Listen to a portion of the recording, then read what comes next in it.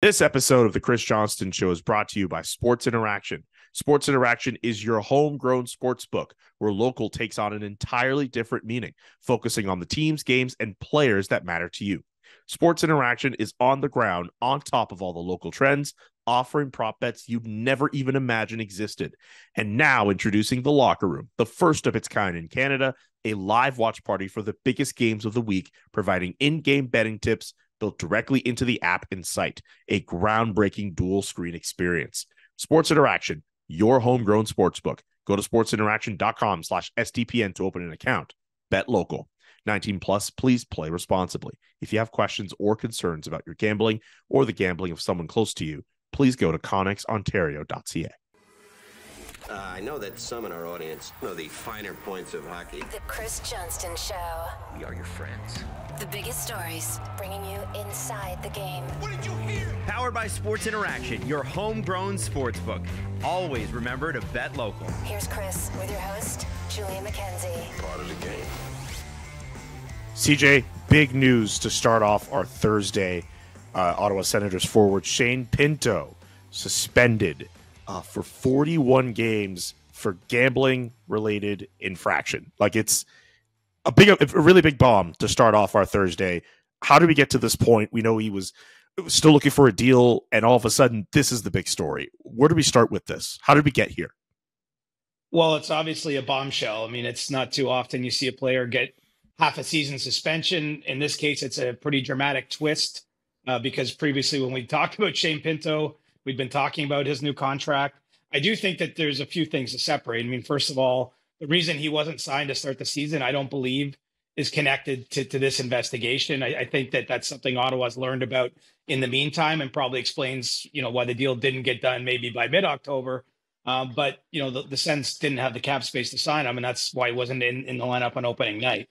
As for what we know about what he did, this is a weird situation, right? I mean, I'm sure by now you've seen the press release the league put out.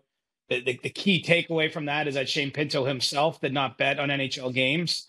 He still gets half a season suspension because of that, which I think is a pretty strong indication of how the league, wants to protect the game. And I think that we can infer that had he bet on NHL games, or if anyone else does in the future, that 41 games would be the minimum. It would, you're likely looking at a longer suspension.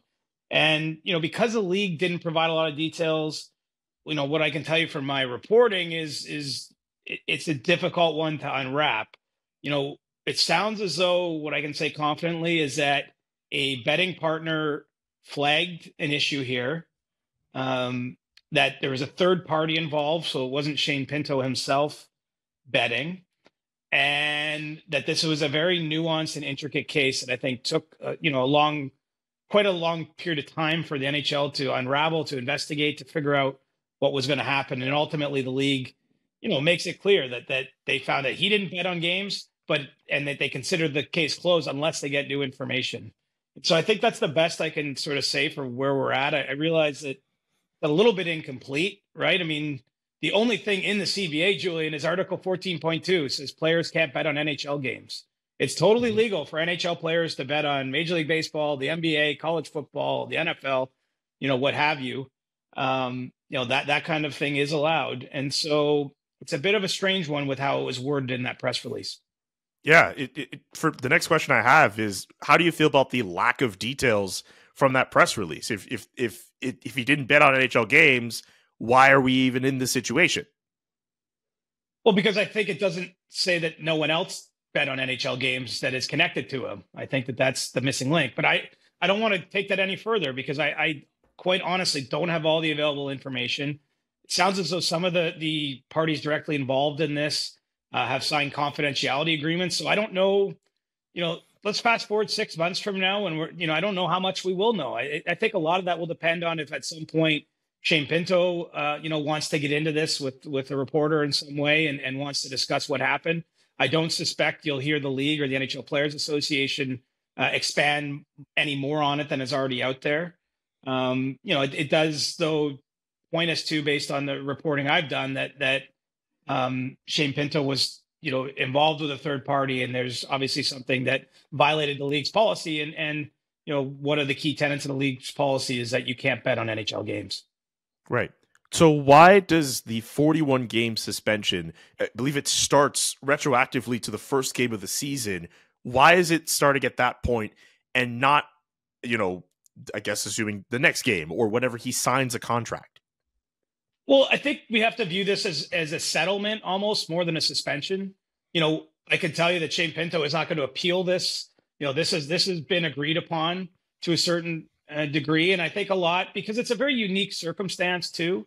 I think that a lot of this had to be discussed. I mean, when you step back and look at it, it's really only Shane Pinto that's getting knocked here, right? I mean, he's obviously serving a pretty big suspension. He's not going to be paid for that half season. Obviously misses a half season of what tends to be not the longest career. So, I mean, it's would be difficult to say anything other than this is extremely punitive to him personally.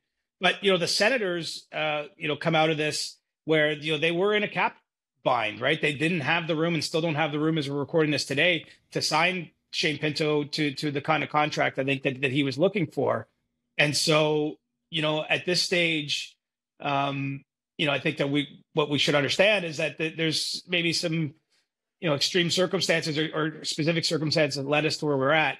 There's no real reason now for Ottawa to sign Shane Pinto before January 21st. That's when his suspension is up. And what that means in kind of plain terms is a team that was going to have cap issues signing him gets in almost 3 more months to resolve those cap issues in one way, shape, or form, whether that's another trade. I mean, maybe they run into a long-term injury situation between then and now that gives them that cap room.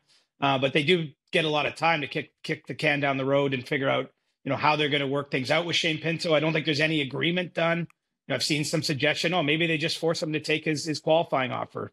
They may try to do that. I don't know the answer there, but I don't think certainly there's anything to suggest that Shane Pinto's comfortable with that. He's not necessarily just going to sign that deal, come January, because remember, he's still coming off a 20-goal season. This is not a great set of circumstances, obviously, for a young man, but he's negotiating his next contract based on what he's done as an NHL player and what he projects to do. And so, there's still a fair bit to be worked out on that end of things, but, the Senators do get time here. The player obviously has to serve his punishment and come January, I would expect you'll see him sign a contract and join the Sens at that point in time. That's just still a wild story just to follow. I know you've been doing your best to report on this. I guess what's next for Shane Pinto at this point, because it could just be the qualifying offer or nothing. I'm really curious what's next for him aside from serving that suspension. Well, it is interesting. It sounds as though I think that the Senators have been very supportive of Pinto. Since they've learned of this, they caught wind of this investigation before most of us in the public did, of course. And I think that the parties are in a good place in terms of, where they're at with each other. And, because of that, I would say that's probably a good place to start if you're negotiating a contract, right? Especially because it didn't come easily. They didn't sign him in August or September or in the lead up to opening night and all that point in time. Now he's obviously going to have to keep himself in shape as best he can. I would presume he'll be skating on the side. I mean, as any suspended player, you're basically barred from team activities. And in his case, doesn't even have a contract. So it's kind of even more unique situation and circumstance. And then, ramp up for January when a contract can be done. But, this is a pretty major setback for someone still getting his feet under him in the NHL. I mean, had a great first full NHL season last year. It's a step back for the Senators too, because they're denied the chance to have a young player as good as Shane Pinto in their lineup. But, it seems as though he's accepted the punishment that as far as I can tell, the relationship is good with the team. And, the Senators have put out an, release on this day saying they stand by the player, that they're going to help him through this time. And so, I do think that is a positive in this, in a sense that it's not as though the relationship between team and player is totally broken here. And I think that, ultimately you're going to see Shane Pinto be given another opportunity to play in the NHL and to learn from whatever mistakes were made here. What a tough week for the Ottawa Senators between this story. I mean, it would already seem like it was kind of wonky as it was with the really weird goalie pool situation with Anton Forsberg, the games that they've lost to this point where it seems like the fan base they're definitely not happy with how things are going with the team. Not to kind of delve into teams with slow starts, but you could look at teams out west with that. But the Ottawa Senators were already kind of in a really peculiar spot up until this news, Siege. They were. I mean, look, it's been a little down most recently, I guess, with the team that I mean, if we had done this a week ago, they were up, right? I mean, this is Yeah. It's funny how the roller coaster ride goes for so many teams in the early going of the season. But I don't think that I don't think that this is going to help things. But look, that's still a team that's got to prove itself. That's trying to show itself as a playoff contender, and they know now they have certainty here that they're not going to have Shane Pinto in their lineup before late January in Philadelphia, and even then, I think that it's reasonable to ask what version of him will they get, just missing that much time. I think the only comparable in recent years is the William Nylander negotiation in Toronto that took him all the way till December 1st before he signed. He joined the team after a period of time where he got back into shape with practices and the like, and had a season that's probably stands as the worst of his 8-year NHL career at this point, because it was so hard to get up to speed. I'm not predicting or saying that will 100% happen in the Pinto case, but I mean, it's reasonable to think that there is some comparable there, that it's just hard to mimic, the activity it takes to be, joining the league at midway through the year too. Everyone else will be going. So I think in a lot of ways for the current team, this will, in a weird way, remove a question like, is he coming? What's going on here? And, they're going to have to get it done without him. And they've played pretty well in some games. And then more recently, it's not gone their way. But I think, by no means should we expect it to be easy for them or anyone else. Any team looking to climb their way up, I think you're going to have to just have the lulls not be so long. And that's what Ottawa will be focused on here in the immediate future. We'll keep with the lulls. I know we jumped right into the Shane Pinto topic. There are other stuff we're going to talk about on today's show. The fallout from the Pride Tape ban being reversed. I know you had a conversation with Travis Dermott earlier this week. The vote on decentralizing the draft, we'll touch up on that as well. Maybe a small update on Connor McDavid when it comes to his health and the potential of him playing in the Heritage Classic game. We got to get to puckdoku because that was something that you and I have been dealing with over the last 2 weeks. But I do want to ask you on this, because I did plan on talking about the Ottawa Senators and the fact that they weren't off to a good start, but also some other teams that have not started well. But there are some teams that are unbeaten too. We should talk about these teams before we get to break here. We'll go positive and then we'll end with the slow starters here. But in terms of Vegas, Colorado, and Boston, those three teams are undefeated as we're recording right now. Is there a team among those three that sort of impresses you the most in terms of their hot start? Like, I'd love to know your thoughts on this. It's got to be Boston. I mean, and that's no disrespect to Vegas, Colorado. I mean, Vegas starting unbeaten out of the gate, coming off a shorter summer and winning the cup, and there's no hangover and all that stuff. Like, that's great. Colorado getting back, and they're doing it too without Gabriel Landeskog, of course, for a second straight year. But, Boston losing the top two centers on their team to retirement and Patrice Bergeron and David Krejci. They're now rolling, Pavel Zacha and Charlie Coyle out in those spots with Matthew Poitras, pardon the pronunciation there, new player on their team. Also actually, I'm glad you said that, because I'm not sure, because you know what? I had no idea. I don't know anything about Matthew Poitras, or I'm saying his name wrong. I have no idea about his story, where he's from, so I wasn't sure if he was actually like a Franco-Quebecois guy or Franco-Ontarien or whatever. Like I had no idea. So thank you for being brave. Well, I know, but I'm not sure I got it right, because he's from Ontario. He's from the GTA. Okay. And he played in the Ontario Hockey League for Guelph. So it could be Poitras. It could be. We're gonna have to get a ruling on that, because this guy looks like he's gonna, but he looks like he's sticking around, right? I mean, he was a bit of a surprise in some ways, making the team. So I'm just saying, the Bruins starting this way, we shouldn't maybe be surprised, but come on, they did it last year. Jeez. And I think if you just zoom out really quickly and think of the last, say, 5 years, like, they've lost Zdeno Chara to he went to another team or another two teams and then retired. And now they lose Bergeron, they're losing Krejci. Like, they're not just they're losing key members that built the foundation. And it says something, I think, really powerful, that they've still found a way to keep that true culture. As I've said before, like, every single team in the league talks about establishing culture, building culture, this or that.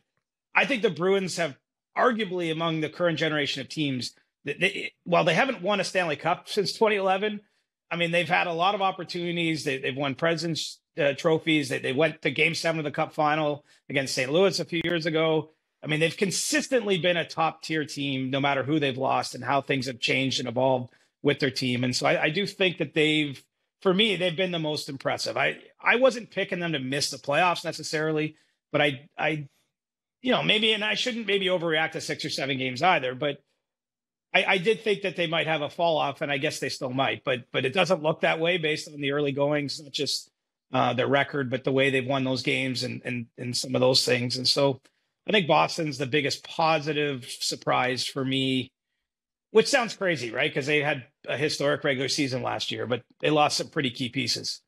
Absolutely. What about on the other side of things with teams like a Buffalo at 3-4-0?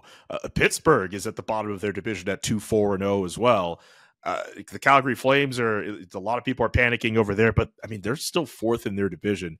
The Edmonton Oilers, obviously, much worse, much lower down the list at 1-4-1.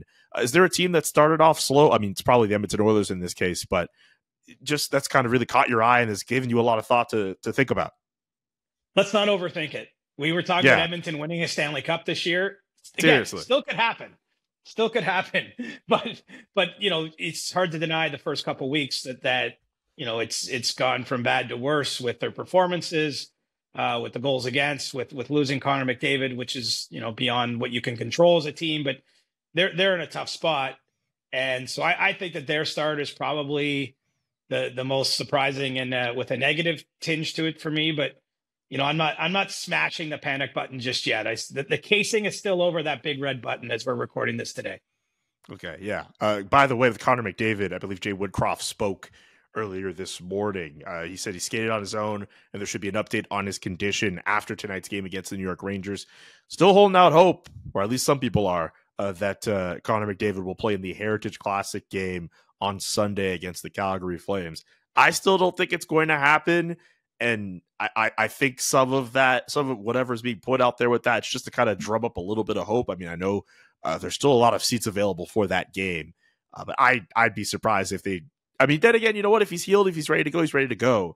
I would be surprised if he was ready for that game. I don't know. I'm a little less skeptical. I think it's important for him to try to play that game, and so he's going to do everything that he can. What it'll come down to ultimately, I believe, is a decision from McDavid himself about where he's at, how he feels. I think it's within the realm of possibility he plays. Like, I do think that's within a window where he might play.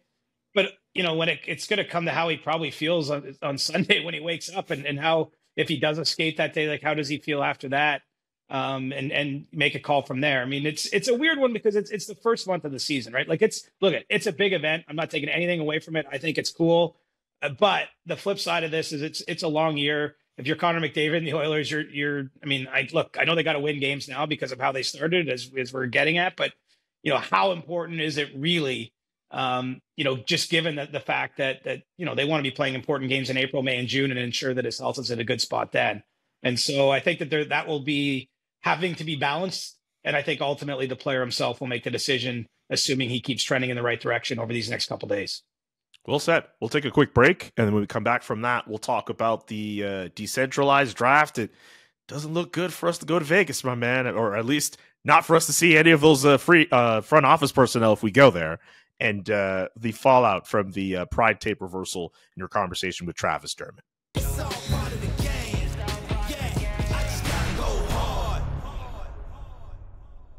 Welcome to You Can Bet That. Remember to hit up sportsinteraction.com/SDPN for all of your gaming needs. CJ, there is a really interesting bet on the Sports Interaction website. Mitts off, paddles down, goalie scrap. Will there be a goalie versus goalie fight this year? That's at 8.00 on the Sports Interaction website. What say you? I'll say this. What is the fascination with the goalie on goalie fights? Like, I feel like it's fun. I feel like it's like a real point of interest for fans. And I've never totally got it. Get out of goalie fights? Well, when I was a kid, like I remember Felix Potvin and was it Ron Hextall at the time fighting. It's kind of a famous one that you've seen replayed since. But, as I've aged, I'm less curious. But I suppose, look, the odds of it happening, I'd lean to no. We just don't see as much fighting in today's game. And I don't know who's going to get in that fight. But what do you think? Look, Jordan Binnington still plays in this league. It's possible. That's as far as I'm going to go with that.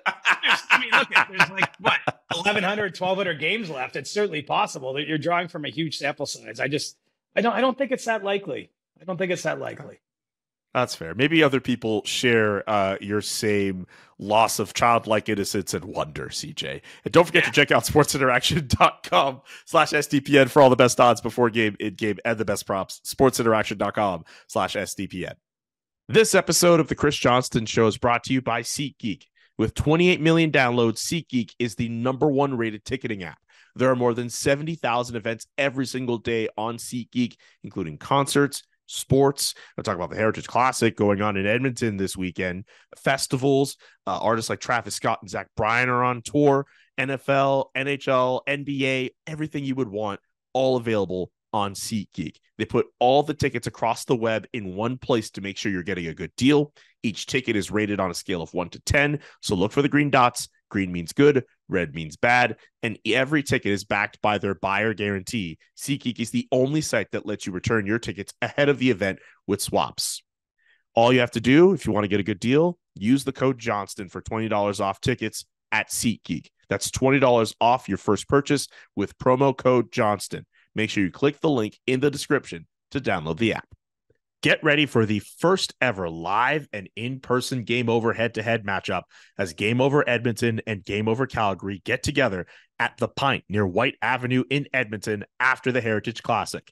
Come meet hosts Avery Lewis-McDougall, Dennis Lee, Zach Wheel, Audie James, and Peter Klein, as well as special guests Andrew Berkshire and myself, as they break down the game right in front of you and on the broadcast. After we finish the broadcast, the party starts as the hosts of the show will meet and chat everyone, tell stories, and have a great time talking about your Edmonton Oilers and Calgary Flames. We can't wait to see you there starting at 8 p.m. Mountain Time. And we have a special treat courtesy of our friends at Temperance Brewing, as those who aren't drinking alcohol will be treated to a variety of non-alcoholic cocktails, brews, and spirits.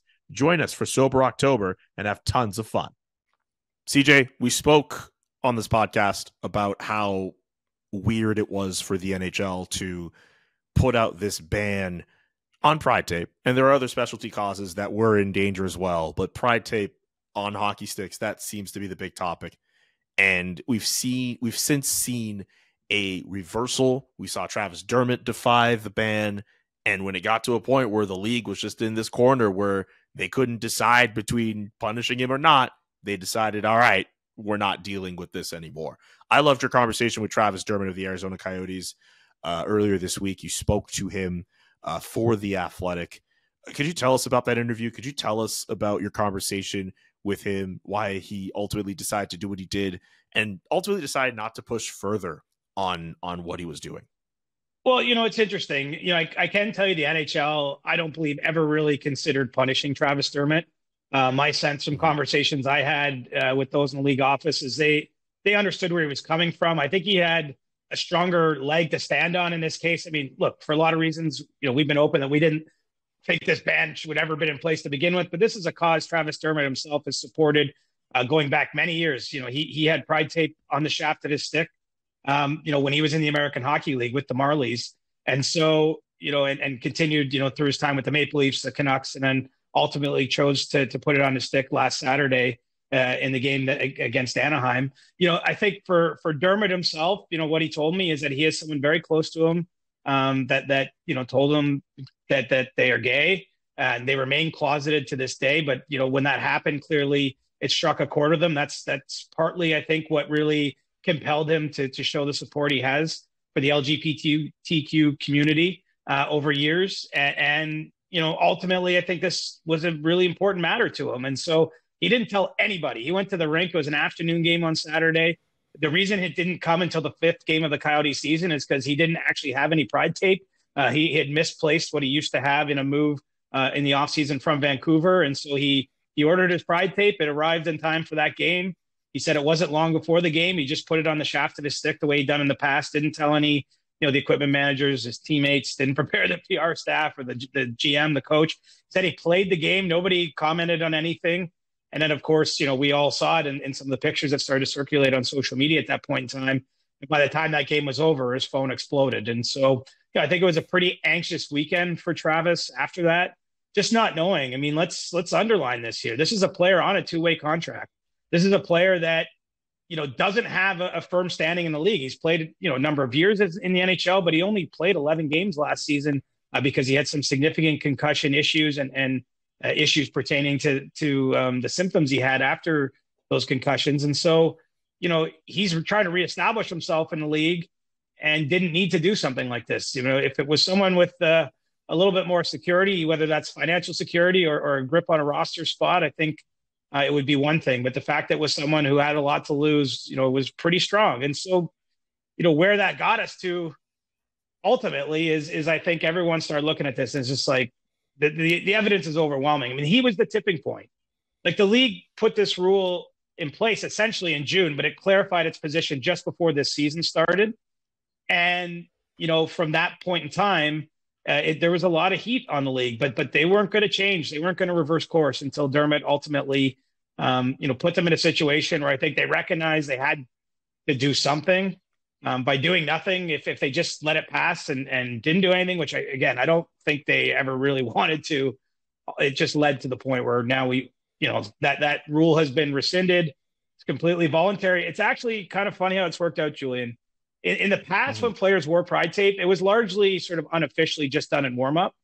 The rule that's now in place, or because this rule has been rescinded, players are allowed to show, support for their causes in games too. It's not just practices or warm-ups. I mean, there's no limitations here.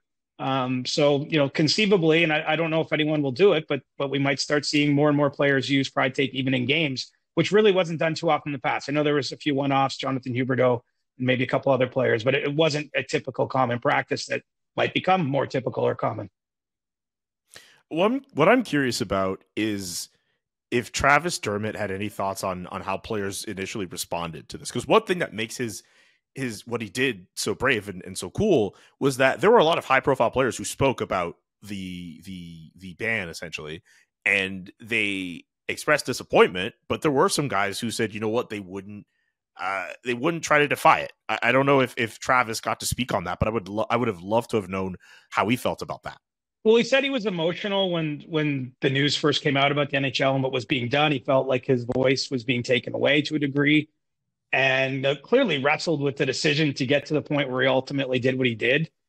This is a player that I don't think in any way was looking for attention, if you know what I mean. Like, it's a difficult spot to be in. He clearly takes pride in supporting the LGBTQ community. He said that since he's become more of an advocate in recent years, he's ended up having a lot of heart-to-heart conversations with people. I mean, being known as someone who is supportive the way he is, has basically opened the door where he's had more insight into what members of that community deal with. And he said, basically, if you don't see an issue, it's easy to ignore it. Essentially, that he's met a lot of people, he said, that are either uncomfortable in their bodies or made to be uncomfortable because of who they're interested in or who they're not interested in, depending on how you want to look at that. And that he feels it's important for those people to see him supporting them. And, he said to me too, I don't think this quote made my story, but he said, I've had time to think about this. He's like, so I was born as a man who likes women, but it could have easily been any other way, basically that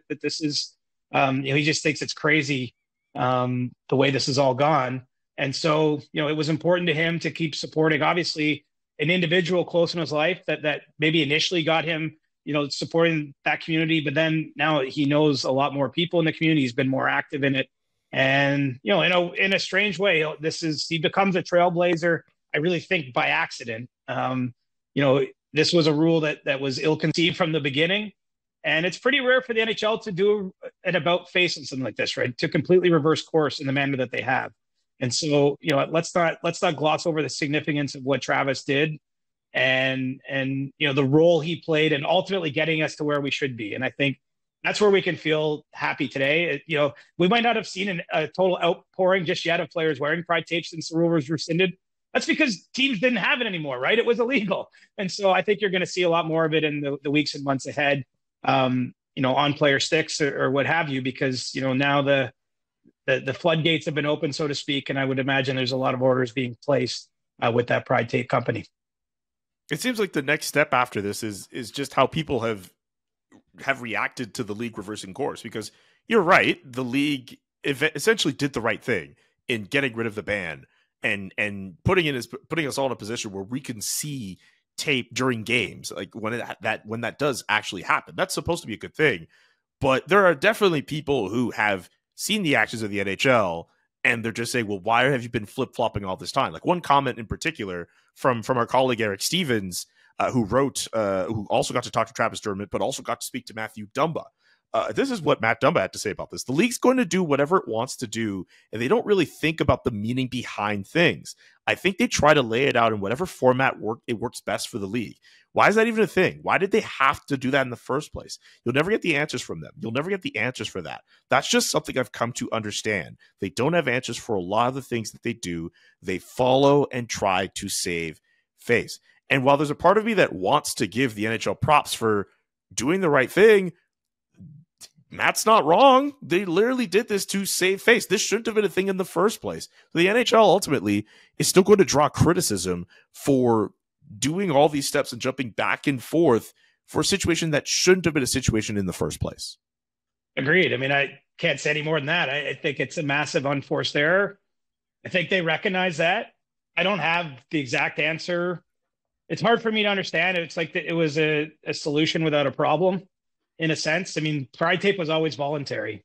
I think that the issue of the sweaters is actually different because, and we don't need to go down this road, but the idea of the sweaters is it was sort of being forced upon everyone to have to wear them. Look, I don't think there's any harm in anyone wearing it. I'm not taking that side, but it was a little bit more, it became a story about who didn't wear it.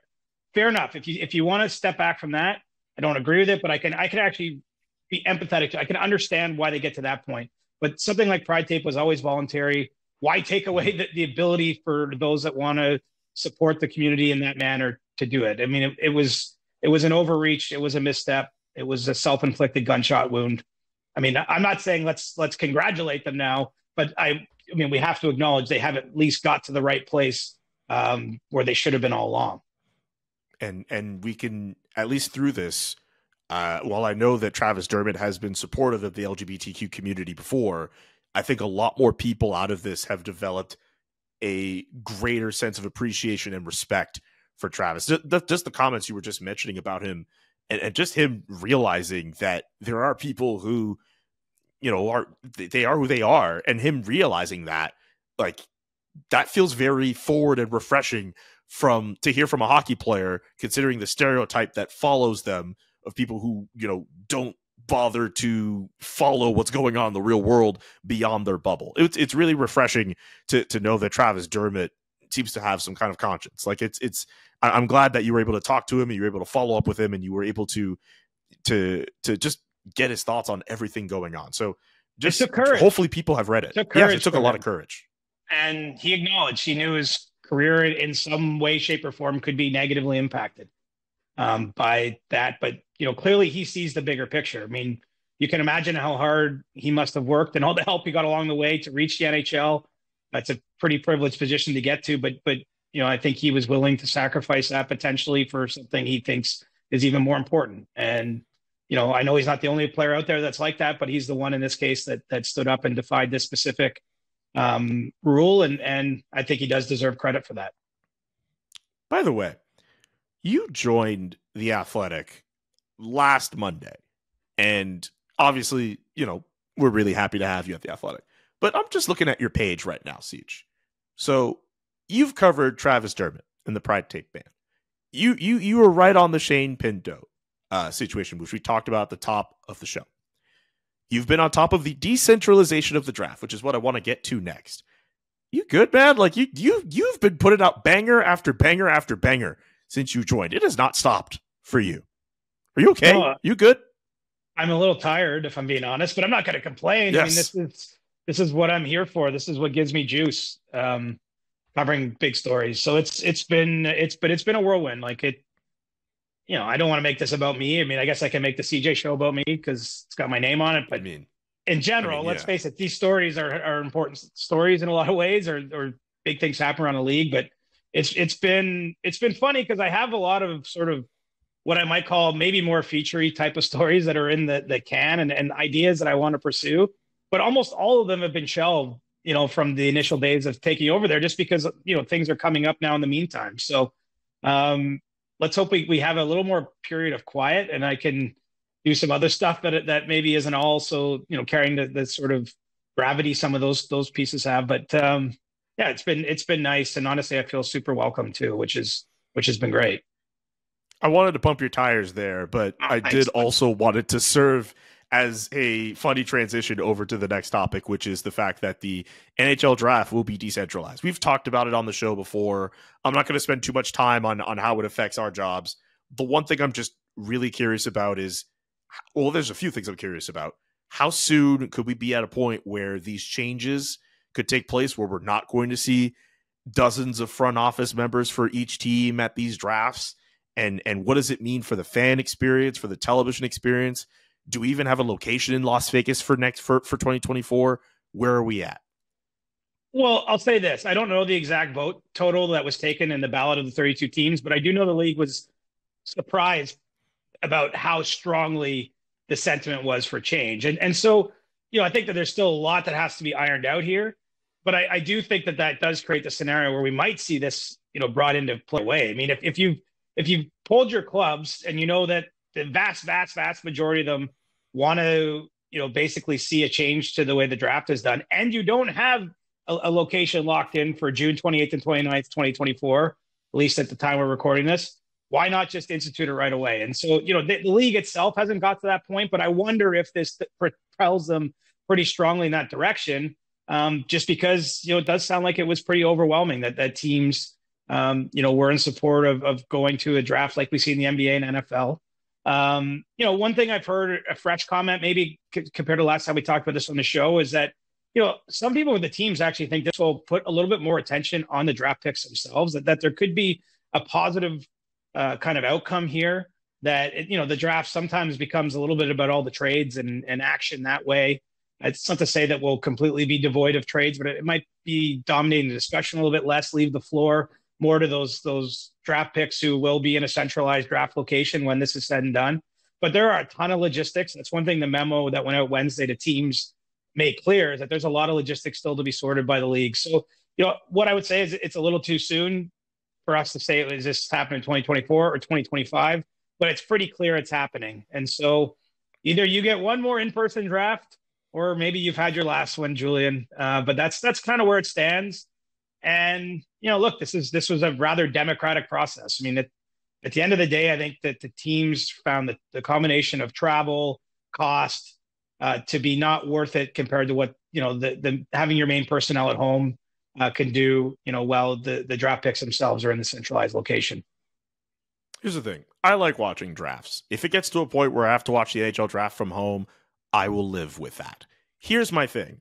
I like watching the NFL draft because there's a player near the top, whether he's the first overall pick or if he falls to 5 or 10 or whatever, that's just interesting, right? They have the talent, but maybe they've said some stuff a couple days before, that makes them interesting. Or maybe I've seen them play college football, just their personality, the way that they are interesting people. The NBA and the NFL drafts have the success that they have because the prospects themselves, whether it's the way that they look, whether it's the things that they say, whether it's the things that they've done, there are things that make them interesting. And while I can understand that people would like to see more of an emphasis on the personalities of these prospects kind of shine through for these drafts so they could be the stars of this, it's on the players and the prospects to do this.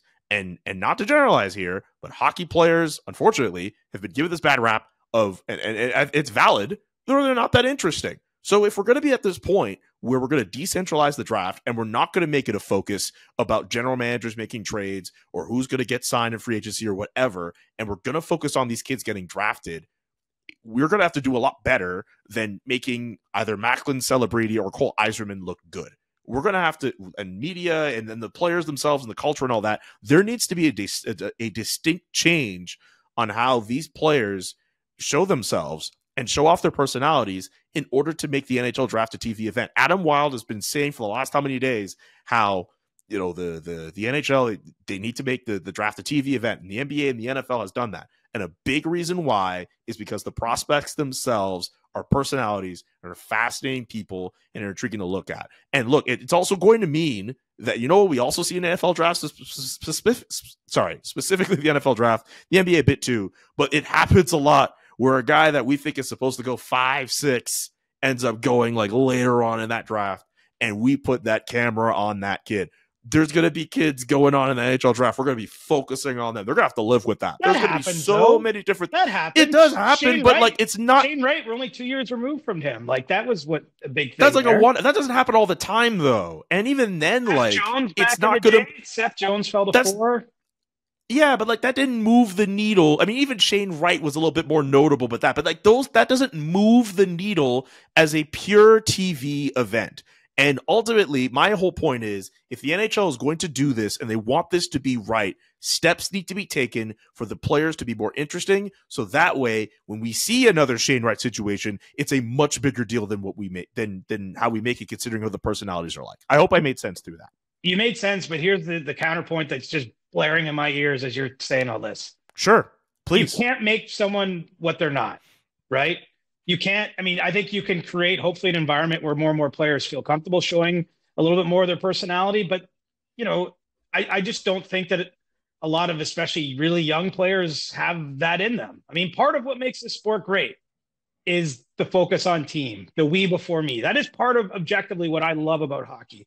The problem in that, of course, the negative aspect of that when you take it to the farthest end is that it also does lead to some of, you know, the issues that we've seen in the sport. And I think in this case, you know, having players not want to sort of puff out their chests or, you know, not wanting to stand out for those reasons.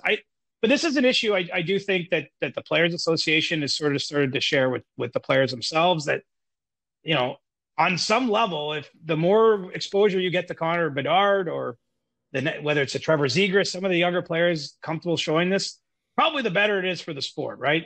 The more, if we can get Jack Hughes to keep being the way he is, and with obviously how great he started the season, like that, there can be more salesmanship done here that I think helps everybody involved, especially in a world where you're sharing income between the players and the owners. I don't even need a kid to puff their chests out. I'm just totally cool with them telling us they like something other than hockey. And the bar's really low, as far as I'm concerned. It is low, but let's face it, the younger generation is different too. The younger generation is going to be different by nature. They've been raised differently than me, of course, but even you. And let's hope they're coming with some heat for us. I'm hopeful. I think that honestly, decentralizing the draft, this issue doesn't get me fired up. Honestly, I've been to like 15 drafts. I don't care if I go to another. This isn't about me. But I do think what this change does is it does create an opportunity to do things totally differently, right? That to me is the benefit. I think there is an opportunity here to make this better TV. Because I don't think the draft in the NHL, well, as fun as it is to go there, I don't think it's traditionally been that great as a television product. And I think there's an opportunity now to change that. Look, if it comes to a point where that's what it's going to have to be, I'm going to have to live with it. I need to see tangible change before I really and feel invested to feel that the NHL draft as a TV product will actually get better. I feel I've made my point on that, but I'm glad we were able to have that discussion because I think it's a discussion worth having. And I think both of us in the positions that we're in, we play a role in having those personalities shine by talking to them and doing interviews with them and telling their stories. So that's part of the equation in terms of making the NHL draft a more appealing product as it changes. But yeah, I'm glad we're able to have that discussion. I'm glad you've been able to cover that story. I'm telling you again, you've been killing it since you joined us here at The Athletic. Too kind, my friend. Too kind. We got to talk about puckdoku. Over the last 2 weeks, you and I have been battling with our respective puckdoku boards, and we had a competition set to figure out which between our boards would have the lowest uniqueness score. You won, and not only did you win, you proceeded to taunt on social media by saying, boom, roasted. Also, we learned you watch The Office. You do watch TV. Congratulations. Yeah, I even like the British Office better than the American one. So that's maybe that's the side of how old I am. But I actually saw the British Office series before the American one was released, and I'm kind of partial to it because that's the first thing I saw. So yeah, it's a good series. I was happy to come out on top. I never doubted my ability. I gave it 110%. And, I just trusted in the process, Julian, that the users out there, the players of the game would find my board a little more amenable than yours. And, I'm just happy to get the 2 points here in a big battle. I got to say, I thought I had a really good board and a really good theme with mine. And, just Luc Robitaille, I really wanted to just pay respects to one of the best goal scorers in the game. And was really happy that I was able to be on that board. I got to say, for the World Championship part, I didn't expect that people would be so confused with it. There were a lot of people messaging me wondering why Drew Doughty couldn't count for that. He was a silver medalist in 2009 at the World Championships. But look, you live to fight another day. The boys will get up for tomorrow, the next game, and we'll figure out how to make it work. Yeah, absolutely. And I've got good news for you too. Sounds like there could be an opportunity down the road for us to do something similar again. So you will get your chance at revenge. I don't know when. Obviously, we'll let a little time settle here and let some other quiz masters come in and set up their own boards. But you will get a chance to make amends for your gaffe by putting World Championships golds in as one of your boxes. World Championship and World Junior Hockey Championship. 2 different things, people. But in all fairness, man, I mean, I'm just happy I was able to do this and I was able to just be part of this with you, man. Shout out to Taylor Dixon in charge of puckdoku, who also, well, not also, he is the thing that made it possible for us to have that competition. So yeah, be on the lookout for us doing more with puckdoku if the opportunity arises. And with that, we have reached the stick taps portion of our Thursday show. Do you have a stick tap, sir? Yes, sir. My stick has pride tape on it this week, and I'll tap it for Travis Dermott. We talked a lot about Travis on the episode, so I don't need to say much more than that, but we'd be pretty remiss if we didn't acknowledge, the role he had as the big newsmaker of the week, and the fact that he didn't have to do what he did, but I think that the greater good was served because he chose to do the right thing. I like that, and I think that's suitable enough to be mine as well. 10 out of 10, no notes. Good call. With that, we'll be back next week with a brand new episode of The CJ Show. Subscribe to the podcast however you listen to podcasts. Leave us a 5-star stunner rating, whether on Apple, whether on Spotify. Leave us a like on the YouTube videos, and check out some of the other SDPN content, whether it's the Steve Dangle podcast, Agent Provocateur with Alan Walsh, some of the other great shows there. The Jesse Blake Sports Report is another example. Great program. Great show, Jesse Blake. He does a great job on that show. In all seriousness, it's actually a really good show. You should listen to it however you listen to podcasts. And send in your questions for our show with the hashtag AskCJ, whether on Discord or on the app formerly known as Twitter.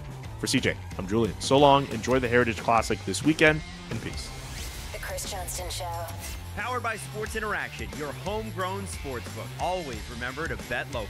Inside the game, twice a week. Follow Chris on Twitter @ReporterChris. And follow Julian McKenzie @JK McKenzie. The Chris Johnston Show.